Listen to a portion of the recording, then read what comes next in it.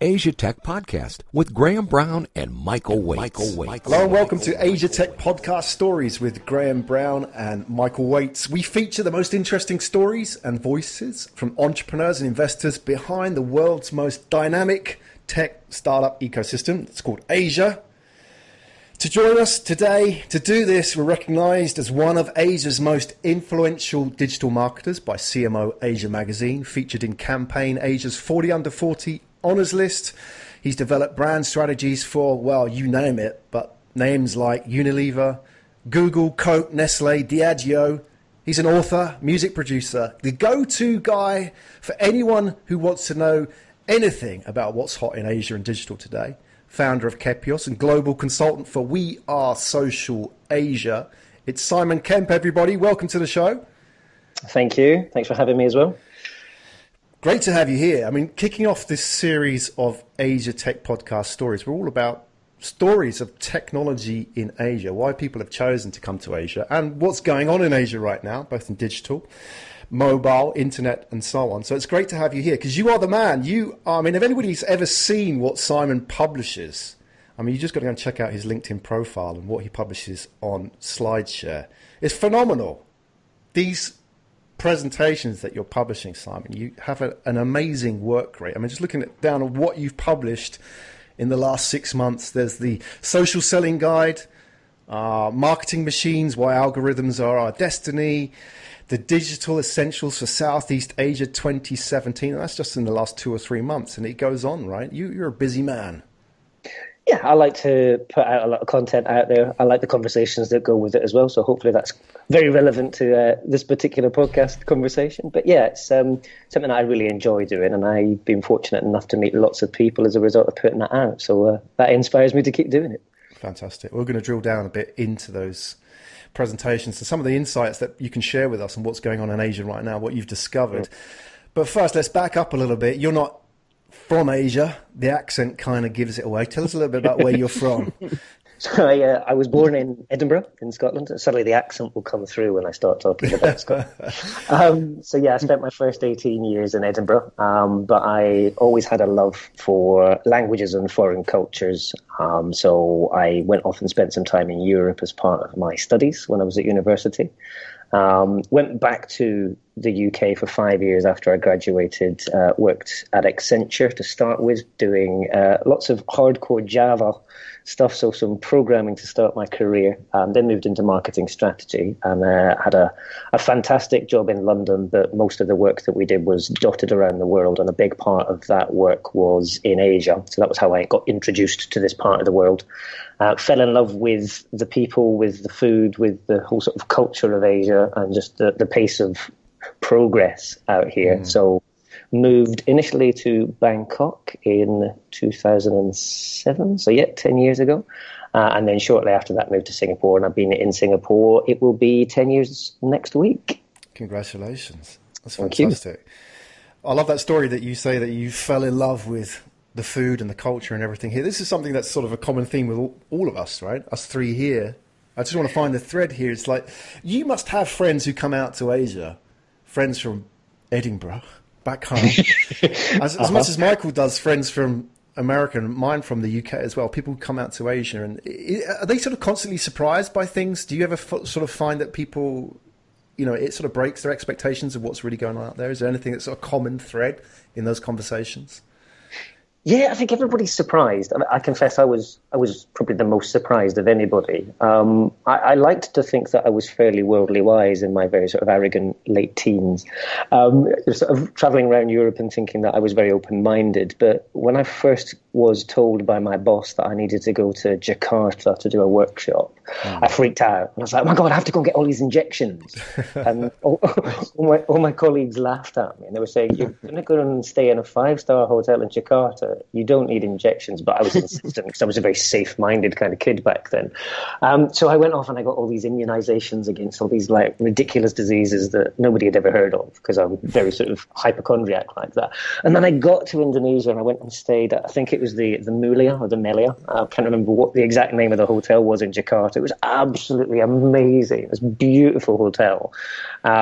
And it's really interesting because you end up contrasting almost, I'm not going to call it propaganda, but the sort of the image of Asia that you grow up with in a sheltered life like in Scotland, what you imagine Asia is versus what it's like when you get here. And it was just such a shock for positive reasons. I couldn't believe it. So a few weeks later, when my boss said, we're going to send you to Bangkok, I sort of embraced that one. And I confess, I remember even as we were taxiing after just landing on the tarmac at the airport and looking out and seeing the palm trees and the warmth. If anybody's ever been to Edinburgh, you'll know it's a beautiful, it's cold and grey.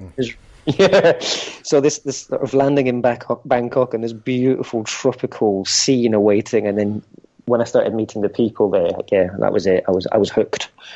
Wow. So Michael, you've lived in Bangkok for 5-6 years now?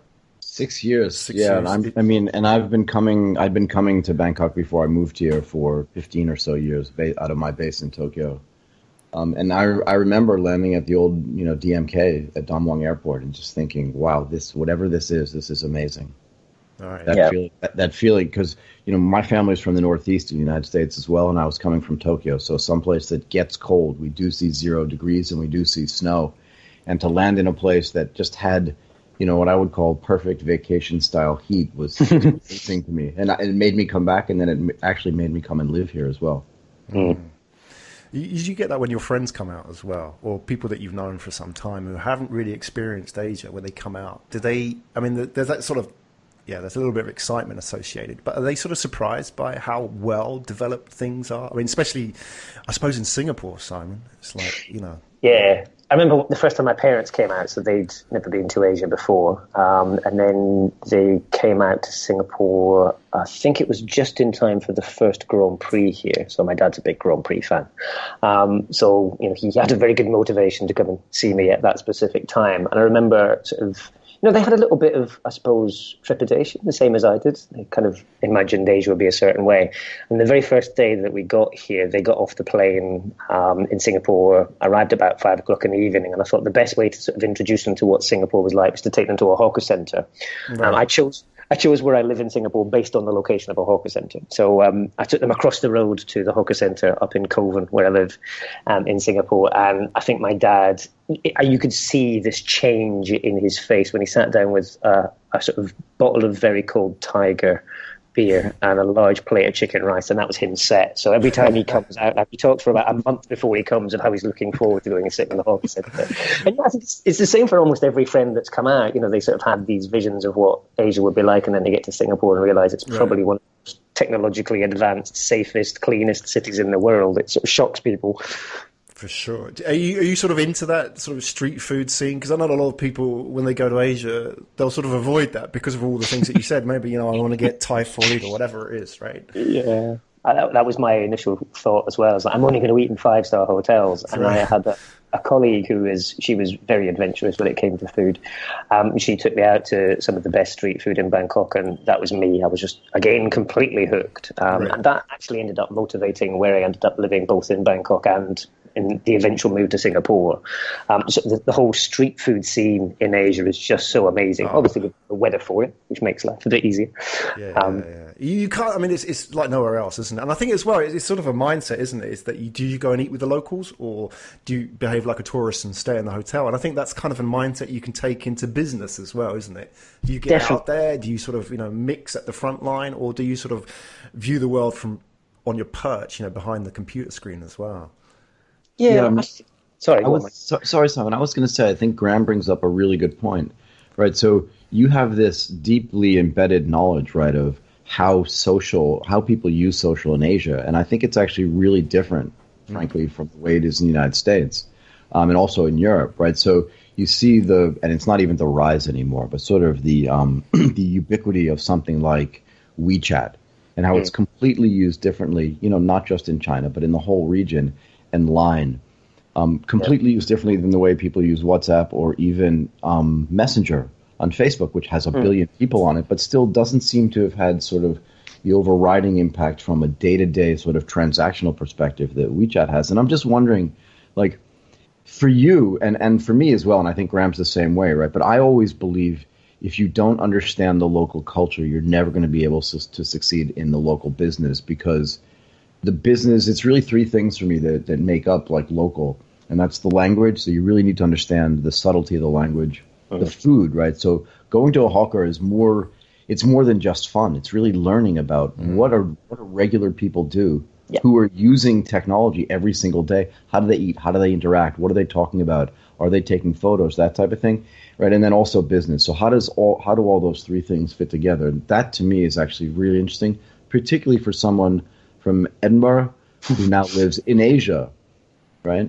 So I'm just wondering, like, how you use all those things together to do what you do and understand better, you know, the tech that you use and that you talk about in the context of the life that you live. Yeah, you've absolutely nailed it. The culture is essential to what people use, how they use it, the value that comes out of that usage. And I think, much as if you've ever seen any of the stuff I publish on SlideShare, you'll know I'm an absolute addict for numbers. So I produce thousands of slides of data every year. But in all honesty, that is a start point. But the numbers don't tell you the story. No. They're almost like they're the scene that you're creating, but you then got to put the plot on top of that. So going to a hawker centre, riding public transport, and just, you know, slightly creepily peering over people's shoulders to see what they're using. It's the most important part of being able to actually build the engagement which makes social media valuable. Obviously, you can reach lots and lots of people on social media, but if you're not building something that speaks to their needs and speaks to the context in which they use those platforms and devices, it's just going to be another irritation in their lives, and they'll quite easily ignore it. So I think it's that essential bit. Every time I go to a different city around Asia, one of the first things I want to do is just go out and see what people are doing. You know, that often is just a case of going and sitting in some street food outlet and watching people taking, you know, it's funny. Everywhere you go, people take pictures of their food. Right. Food is such an essential part of everybody's everyday life, but it's just watching how they do that, what they do it with, what platforms it's for, even those subtle nuances. So you go out to a hawker centre in the business district in Singapore, and Instagram is the device of choice. You're taking, you know, these very crafted pictures of your lunch. Whereas once you get out into different parts of Asia, then that becomes quite a different story. And when you get down into things like the messenger apps that you talked about, obviously you've got something like WeChat in China, which is the internet in an app.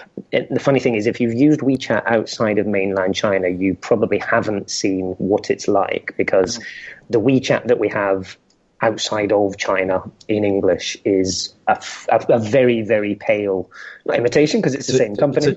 It's a shell, right? It's a shell of itself, that because in China, and again, you know this better than I do, and I'd love to hear you talk about this a little bit too, right? But it is your daily interaction with the rest of the world. So you pay for things with WeChat. You meet people on WeChat. And I mean, you help organize your meetings. I'll be there at 7. Everybody shows up. I'll take care of this bill. You pay for it. You can split the bill. And you can order taxis. So I believe that they have a partnership, or one of the chat mechanisms has a partnership with Didi as well. Yep. It's just interesting to see. And the other thing I would find really interesting is, do you see a blur, right? Because, and I see this in my own life, but I'm curious about yours. Do you see a blur between things you do that you're personally interested in, where you just have a personal interest? I really want to go taste this new type of food, and how it impacts what you do with Kepios. Yes. We'll come back to that one, because that's a really sort of interesting bit about tech in Asia. So I think it's probably a whole topic in itself. But in terms of like the WeChat thing in particular, I think the bit that really blew my mind when I learned that you can renew your passport through WeChat. It's a government service where you can actually renew your passport directly on WeChat, and they send you all the stuff via that. That was when I realized just how powerful and integrated the WeChat platform is. It's a unique to China thing. Obviously, the fact that Tencent, which is the sort of company behind both WeChat and all sorts of other amazing things that happen in tech in China, you know, they're sort of very integrated with a lot of the day-to-day life stuff. I think what's quite interesting is Tencent clearly see themselves as more than just a social company. They're thinking about the rest of the ecosystem, like payments and stuff too. So it's sort of a little bit startling, I think, when you look at the way that these things work elsewhere in the world, just how far ahead China is. You've got some other really interesting platforms around the region. So you mentioned Line in Japan, which is obviously huge there. I think just about everybody in Japan seems to be using Line. Then you've got Kakao in Korea, and then you've got various other things around the region too. And I think it's really interesting how those build around culture. So the choice of platform in a given country is usually defined by a small group of people in the early stages of the adoption of all of these different platforms, and then it builds by word of mouth. So especially a messenger app, which is all about conversation, it's going to quickly grow when you meet people face to face and you say, are you on this platform? And then your friend says, no. And of course, you then have a discussion about what it is, that person gets it, and it grows exponentially like that. And it's really interesting. You go to somewhere like the Philippines and a platform like Viber exploded because that was just the choice of platform of those select few influencers at the beginning. It's mushroomed out from there. So, yeah, I think you've really got to understand those human-to-human, real-life, face-to-face interactions before you can understand why the technological things took off. And I think that sort of leads into the second bit of your question, which is if you go out and you sort of see these little things in your own day-to-day life, you might be sitting having lunch somewhere and you notice that somebody's using a particular kind of device and it completely changes your perspective. So, Michael, I'd be really interested if this is still the case. About a year ago, I was in Bangkok and I went to it's not the floating market, but there's a sort of a series of street foodie kind of ideas, but they're on barges on the river. Yep. And I went across there for breakfast one morning, and I noticed that there were a significant number of people there with larger tablet devices. So we're talking like iPads of the bigger variety. And they're using these things as phones, they're using them as cameras, but it was just the number of people that had those, which is something that I hadn't really seen anywhere else. Now, it might have just have been a peculiarity of that moment. But it's that kind of thing of suddenly realizing that the context for that particular audience in Bangkok is going to be completely different to the same sort of socioeconomic group in somewhere like Singapore, where they wouldn't be using a tablet device. I think it's that kind of thing that suddenly you go, shit, I'm going to have to completely change my idea of how I engage an audience in Thailand if that's the kind of devices that they're using, because I can do richer experiences. They're clearly interested in a higher quality visual experience and all that kind of stuff. So, yeah, even very small moments like that. You've got to be careful that you don't draw generalizations, obviously, from small interactions, but nonetheless, it sets up these important questions which you can then dig deeper into. Yeah, but I think you've pointed out something actually really important and something that's endemic to the way actually that the internet or just, mobile connectivity or connectivity actually in Thailand, and I think for the most of developing Southeast Asia has grown. And that is, for you and I and for Graham, our initial exposure, and I talk about this a lot, to the internet was on a desktop or on a laptop. Yep. Right, so if you extrapolate forward, 5 years, if you and I had been using our technology on that barge, we would have had our laptop with us. Yeah. Because that would have been the main way we like to type and interact with data and the internet.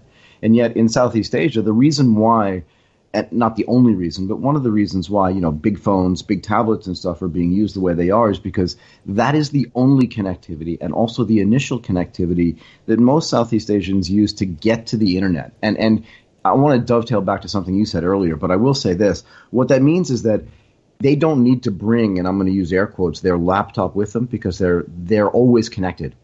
Yeah. And you're right. What it means is that their entire digital experience, and particularly from your viewpoint, right, where what is the social experience, what's the marketing experience, how do I PR to them, and what type of richness do they need? Because they're not going to close their clamshell laptop and put it away in a bag. They're going to carry it with them because that is their entire sort of connectivity and data existence. You said something earlier, actually, in passing, and I want to bring it up again. You said WeChat is the internet in an app. And I just want to say that slowly again, because it's really important. And the reason why, again, because you touched on it just now, is because most people's initial interaction with the internet and with data in Southeast Asia is on a mobile device, right? And that means their entire experience is going to be different, but it also means that they don't know in some cases what the internet really is. And if you ask them, and I've been talking about this for a few years now, if you ask them, are you on the internet? They may actually say no. Yeah. Yeah, because to them, the internet is like a Dell computer that sits under your desk with a big CRT monitor. They don't have that. That's the internet for you guys. But if you ask them in reverse, like, are you on WeChat? Are you on Facebook? They'll look at you like you're crazy. They're like, sure, but I'm not on that internet thing because that's, for crazy people. How does that vary by regions? Is that sort of a regional thing? I mean, Simon, you've been all over the place. Where is that more of the case? It's more the case where people's first interaction with the internet is on mobile. Right. Where would that be, though? I mean, I'm asking Simon, is that, Sorry. Where would that be? What sort of places where that was the sort of default, where people are interacting with internet? I confess I've not been to Myanmar. It's a real sort of blight on my travel plans. I really want to go. But I've got friends who've been quite a lot, and I'm also speaking to people that are living there. And it's this idea that the internet is Facebook now. That you start to stray into some political sort of sensitivities around that, and I'm going to avoid those very carefully. Yeah. But if you just take that from a business perspective, the idea that a lot of people in these sort of very fast emerging digital economies. So when you talk about Indonesia beyond the big cities, when you talk about sort of the rural areas of Thailand and Cambodia and Laos and these places, where people increasingly do have a smartphone. It may not be the latest iPhone for financial reasons, but the devices that they have are, they're incredibly powerful.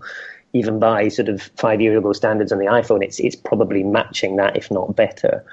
And, they have data plans which are not necessarily masses and masses of data, and yet they get free access to a platform like Facebook as part of their plan with their telco.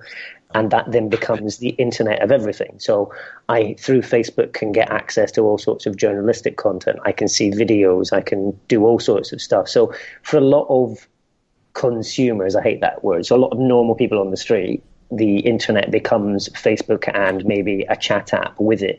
But for a lot of businesses, especially for the smaller businesses, that is also the internet. So instead of spending time building a website and whatever else, even journalists, from what I can understand, are publishing direct to things like Facebook, because that is where the majority of their audience is. And it's just one step too much to take them to another place. Why bother risking losing that audience if you can keep them there? So, yeah, and I think where you've got those sort of very rapidly developing economies around the region, and fortunately there are lots of those, you'll find that suddenly people have access to fairly sophisticated tech that they can put in their pockets for a reasonable amount of money. Absolutely. I think that on that, I think there will be people listening to this around the world. I had a really, really interesting conversation with a whole group of people from the US and the UK recently about two different posts that I put out. One of them was that there are now 5 billion people around the world using mobile devices, and also the fact that India has just overtaken the US as the number one audience for Facebook. So all these people came back and they were like, oh my goodness, you can't even feed their own people, but they've got all these people wasting time on Facebook and stuff like that. And, they can't afford food, but they're buying smartphones. Isn't it disgraceful what marketing has done to people? There's this complete misunderstanding of the context. So for people in the US and the UK and the rest of Europe, a smartphone is, it's a luxury, if you like. It's where we play Candy Crush and chat with our friends about nonsense. You go to a market like India, or you go to rural Cambodia, the smartphone is access to everything I need. I don't have a bank account, but I have access to finance on my device. I don't have access to a TV in some cases, but I can get the latest weather reports about my specific location to see that the crops need to be tended in the following ways because there's going to be sudden rainfall or there's going to be a dry patch and whatever else. So having access to a mobile phone is not about playing Candy Crush and chatting on a messenger. It's your banking. It's everything you need to do business day to day. And, even when you look at people that are unemployed in some of these places, you absolutely have to have a phone with connectivity in order to find temporary labor or a job of any kind. So I think there's an awfully there's a big misconception, if you like, as to what the internet means in the developing world. And I think it's very dangerous to bring in those cultural lenses that we bring from our own backgrounds. Yeah, and I would make the case as well, right, that actually food is abundant in India and Cambodia, right? It's an interesting concept that people have, that there's an overriding and sort of abiding poverty everywhere in the world. And if you have that, then maybe you shouldn't have access to a mobile phone. But I think what you're saying is, and I agree with you, is that a mobile phone is like having electricity and running water. It's not a luxury. It's a necessity. It's how you live. And you talked like the micro banking is actually really important as well. Yeah. It allows people actually, if they are impoverished, to take themselves out of poverty by connecting themselves to the global monetary system and the global economic system. That's super important for actually taking people from below the poverty line to above the poverty line. Yeah. I'm not pretending by any way that there's not a lot of issues that need to be addressed when it comes to poverty, but at the same time, a lot of the time, having access to a mobile device with an internet connection is the fastest route out of poverty for a lot of these people. So even just something as basic as being able to transfer mobile credit from one person to another as a means of payment for whether it's services rendered or whatever else, it's a fascinating sort of, the ways that people find to transfer value between each other it's not often the ways that sort of companies that set those platforms up. It's not what they intended. And yet, you'll find all these incredibly entrepreneurial people all around Asia that have just sort of seized these opportunities and are creating a whole ecosystems around it, which is helping them to achieve, much greater progress and prosperity. Simon, there's something I want to ask you about this, because it seems that what you're doing is you're trying to tell a story about what actually is going on beyond the superficial numbers. I say superficial, but the surface numbers, the headline stats, right? And there's something that you published a while back, which sort of caught my eye, and I guess it's so true, because I've seen this happen in mobile as well. It says that you said that the data suggests there are more 18-year-olds on Facebook than there are 18-year-olds on the earth, right? And I think of from my mobile days, I mean, we talked about mobile youth off the air, but there was a point at which, okay, so, all right, I get it, 120% mobile ownership in Finland. All right, what does that mean? It stops meaning something. But, what you're trying to do, you sort of, it's almost like an ethnographic approach where you're sort of going to these places, you're learning, you're seeing what people are doing, in the real world, and then you're trying to tell those stories to companies. But I always thought that was a bit of a challenge. If you go to a Unilever or Google or a Coke, some of these great brands you've worked with, is whether they get that or not. They understand the figures. How do you sort of package those stories for them to understand that? Because that seems to be such a important part about what you do. Yeah, I confess the larger the company, the more difficult it is. They've got fairly rigid structures and frameworks that they need to follow. And a lot of the time, they have to have the data to back it up. That's one of the reasons I give all that data away for free. I kind of feel like if you don't have that, you can't even make basic decisions. And I think, that data should be available to everybody so that they can make much higher value, more important decisions. But telling that story it depends on how I'm straying into dangerous territory. So I'll try and choose my words carefully. No, this is what we're about.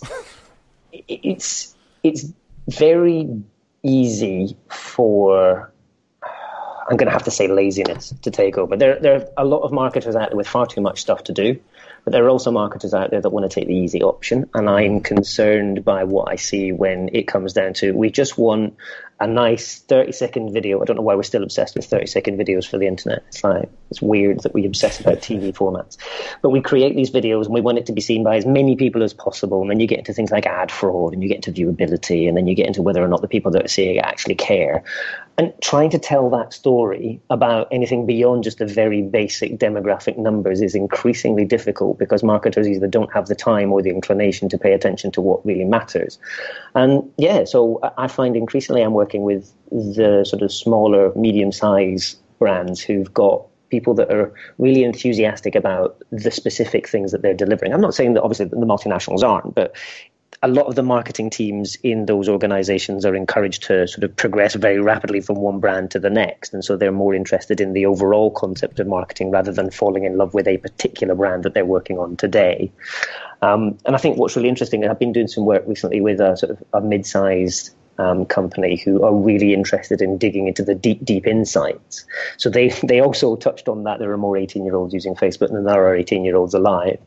And it's once you get into that and once you start asking questions, and it is the question of, well, how is that possible? And of course, everybody immediately assumes that the answer is that there's all sorts of ad fraud going on. But in reality, from what we can see, based on, obviously it's difficult to get real answers on this at a global scale, but the conversations I've been having in Southeast Asia, for example, an awful lot of people just put in an age that they want to be. Does that mean that data is then unreliable?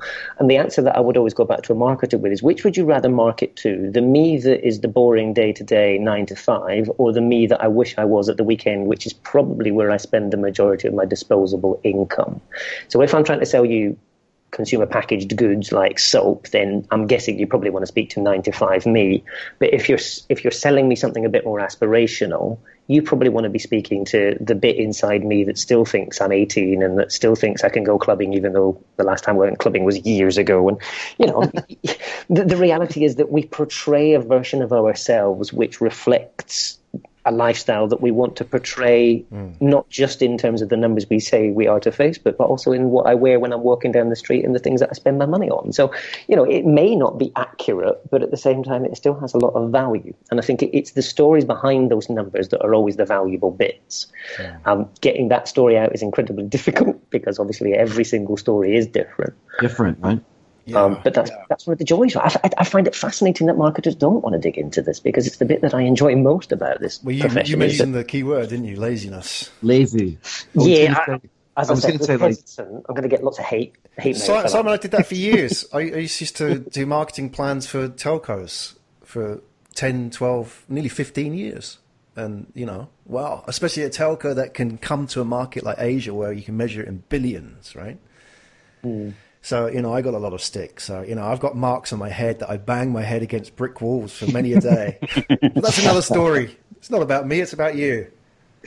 But it is really interesting that you bring up this concept of laziness, and I think humans do tend to try to do the easiest possible thing, but they miss the forest for the trees here, and in the sense that you're doing that deep analysis, right? And I loved one of the first things you said, which was the numbers are great. You have to be very data oriented, but sometimes the numbers really require a looking over 2 or 3 times to understand what that backstory is that feeds them. And this 18-year-old thing is the perfect example of that.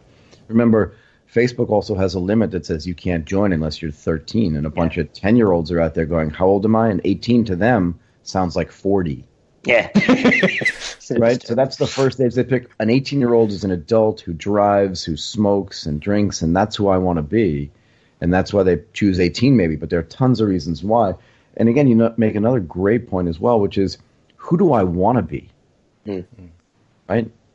And that whole concept of, because it's a balance, right? And I like this word balance, but there's a balance between who I really am, who I want to be, and how I can sort of balance between my aspirations and my reality.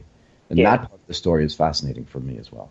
And that all hinges on empathy, which I think is one of the most lacking elements of most marketing, is that we've sort of come to this the fact that we buy space in media to interrupt people and stop them doing what they intended to do is a complete demonstration of our lack of empathy as an industry. But once you start to get into, we're talking about this podcast being about stories of people. All marketing should be stories of people. The more that you can relate to the individual, obviously, the easier it is to understand their needs and persuade them. You've then got to balance individuality versus the mass reach you need to sustain a lot of these brands. But I still remember when I first started doing social media marketing, I was also doing a radio show, a DJing thing for trance across the internet. It was brilliant. I loved it to death. And as part of that, I met all of these kids all around the world that would sort of tune into the show each week, and I would always make all my social media accounts, very visible. This is back in 2010. And I got all of these people from places like Venezuela and Egypt and Indonesia. And I still remember there was this guy from rural Indonesia contacted me one Saturday morning remember when Facebook used to just have the chat thing as part of the bottom right-hand corner? It would suddenly pop up as a little messenger thing. And he contacted me one Saturday morning and he said, I'm in my field in some part of rural Indonesia planting broccoli and listening to your mix. And it just blew my mind. I was like, this is absolutely insane. I'm a kid that grew up in Edinburgh and this really sort of culturally sheltered existence. And here I am sitting in a nice sort of part of Singapore speaking to this kid who's out in a field, who's listening to the same music that I love while he's planting broccoli. He's on his BlackBerry device. He's very connected even though he's a farmer. And it was just like this realization that everybody is living a life which isn't, he's a farmer. He is a trance fan who dreams of going and seeing Armin van Buuren play into tens of thousands of people with lasers and stuff. And he's dreaming about it. Just happens to be that he's planting broccoli at that time. So it goes back to that thing you were saying, Michael, about the sort of the difference between who we are and the dreams that we have. And ironically, there's a circularity to this. It brings me back to one of the reasons why I couldn't wait to move to Asia, which is just the genuine belief of everybody I met in terms of just like, whether it's people that I met for work or just people on the street, this belief that tomorrow will absolutely be better than today. Yeah. When you spend time working with marketers in London, without any disrespect to any of them, but they tend to be a fairly cynical bunch. Right. And there's an awful lot of, in my day, or there's an awful lot of, that wouldn't work, and sucking of teeth. Whereas you come to Asia and the first question is, that sounds great, how do we make it work? Right. And I think that's the thing that really inspires me about a lot of the audiences that we're dealing with here. And I think if you're going to be on an empathetic term with that audience, you kind of, as a marketer, need to embrace that and take that view as well of, everything's going to be amazing. How do we help you get there faster? And I love that word as well, empathy. That's such a powerful word in marketing. So underrated, right? Completely. Yeah, worryingly. No, it's good. I mean, there's a whole, the whole Apple retail success story is based around, there's a few key players involved in that. But if you look at what Apple retail did, I mean, Apple effectively is a retail company, right? I mean, 62% of Apple's US employees work in the store.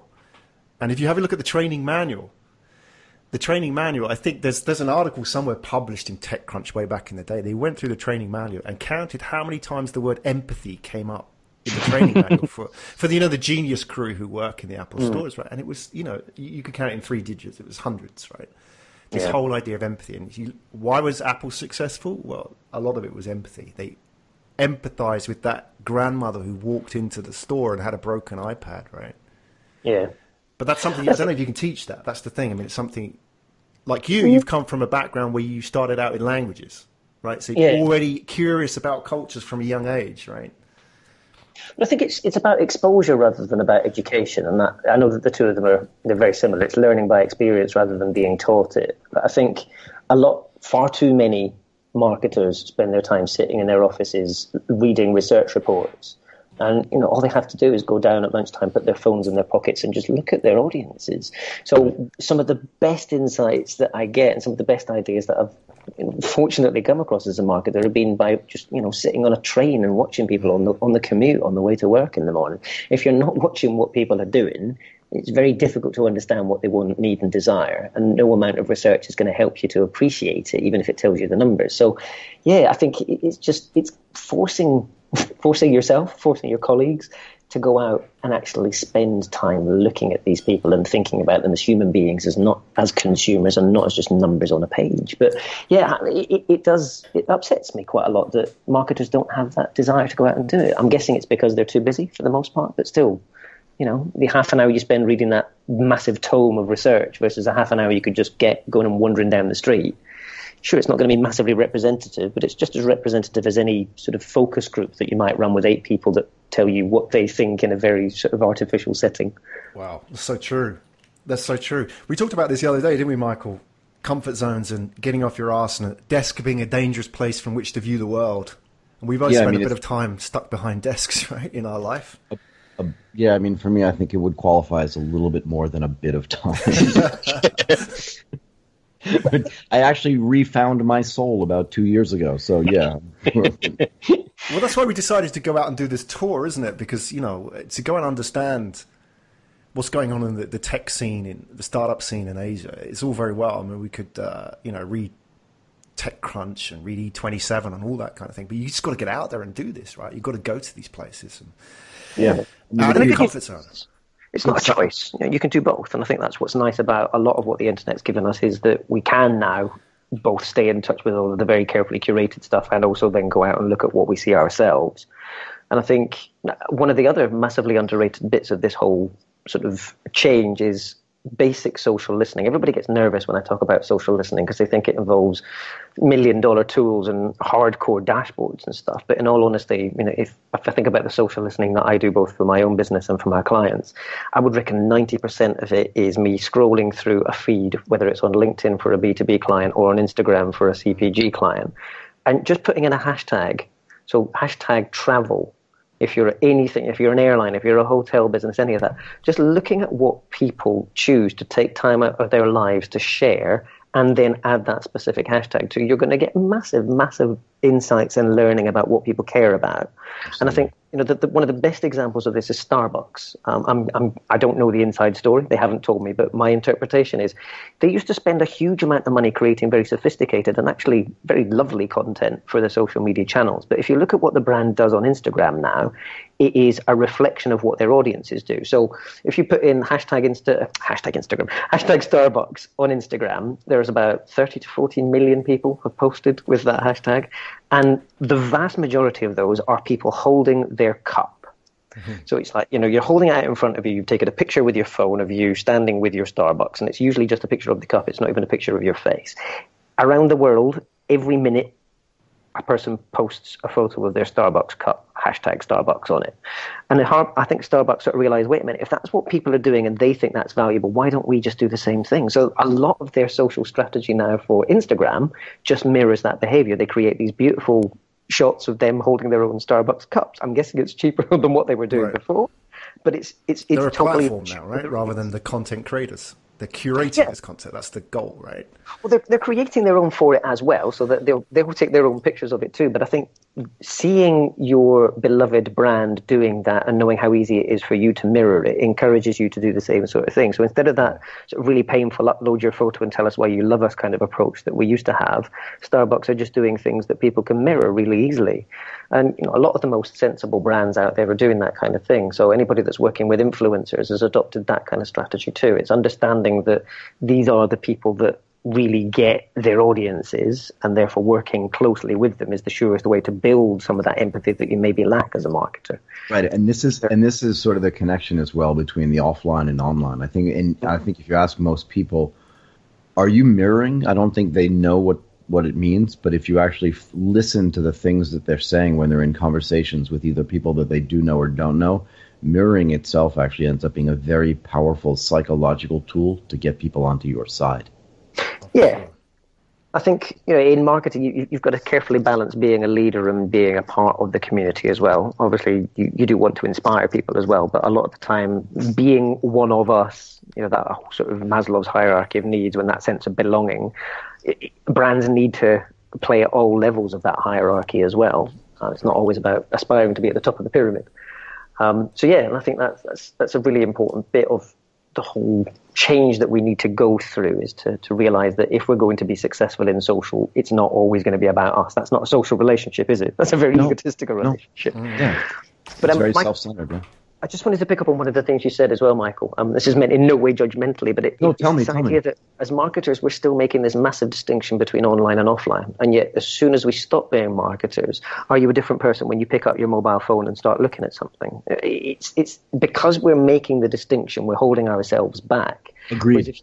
If you look at the way people use their devices. So I've just been doing quite a lot of digging into the top app choices for the different mobile stores around the world. And if you look at the top 100 free apps on App Annie, if you want to get that data, it's all available for free. You just need to create a free account. It's fascinating. Like the top 100 apps, if you look across them in terms of categories, you've got the obvious things like communications and social networking, but you've also got dating, you've got finance, you've got health, you've got every aspect of life. And from that perspective, more than half of the world now uses the internet, and that includes babies and people over the age of 100. And we're using our phones for just about every aspect of life. So let's stop pretending to ourselves that somehow online is different. It's an integrated part of everything we do in life. And as soon as we start treating it as life and not technology, then we're going to make a massive sort of leap. I seem to be including the same slide in just about every presentation I've done recently, which is that psychology is more important than technology. And people sort of nod their heads, and then they immediately come back with questions about the technology. And it's like, forget the tech until you've understood the person. The tech doesn't really matter, because the tech is just a means to an end. Understand the psychology, be the empathetic marketer, and the rest of it all falls into place really quite quickly. And you've just synthesized the entire purpose for this podcast. Yeah. You have, though, in a way that's really beautiful, and that is, don't think of it as technology, think of it as life, right? In the same way that, again, electricity, your car, your washing machine, your dryer, your dishwasher, it's not like when your life doesn't have like a specter where it's, okay, now you're using the dishwasher, now you're not using the dishwasher, you're a person. It's like you are somebody, and how do you use those things? This is the whole point, is trying to figure out, and I used the word earlier, and I used it on purpose, right? Blur. And everything is blurring together. I use the concept of online to offline because too many people talk about it that way and they think about it that way. But you're right. The sooner a marketer or an e-commerce person or a business person that's using technology to implement their business stops thinking about it as two separate realms is when they become much more successful, because it's just shopping. Yeah. Right? Or it's just communicating, whatever it is. It's not online versus offline. It's just life, as you said. And I think that's a great synthesis of what we're actually trying to talk about here. So, Simon, just before we wrap up and ask you to share some links with us so we can find out more about you, one question, just finishing up, just on that subject of life, online, offline, all mixed together. Singapore Whiskey Society. We haven't talked about that yet. No. What's the story? Is there a whiskey society there? Is there a demand for whiskey? What's going on? I know you're a Scot by birth and by upbringing, so whiskey's something close to your heart, I guess. Yeah, close to my stomach as well. Exactly. What's going on down there? Just share a little bit. Is it still active? Oh, totally. Yeah. So we do regular events. It's an appreciation rather than a marketing device. So it's for people to get together and basically it's very similar to this, except it's got alcohol involved. So we get together and share stories. There's inevitably a selection of whiskey that we enjoy, but that probably lasts about half an hour of these are the whiskies in introduction, and then it just devolves into conversations about life. So no, it started out as there are lots of people that said, "Oh, you're Scottish, tell me about whiskey." And it was just like, I realized that there was, everywhere you go in Asia, it's quite interesting. It's a very Asian thing to enjoy whiskey. Yes. But there was lots of people asking me what my favorite whiskey was and how do I enjoy whiskey. And it just sort of turned into a thing that I found I was doing ad hoc anyway. So I thought, well, I'll just turn it into a regular thing. So yeah, it's not intended to be a very sophisticated thing. It's definitely not a business, but it's a great way of meeting people that are enthusiastic about learning new things. And when people are interested in learning new things, they've always got loads of great stories to share as well. So it's my sneaky way of learning what else is going on in the world outside of marketing. Well, that's how you do it, right? What about Asian whiskies? Are you a fan?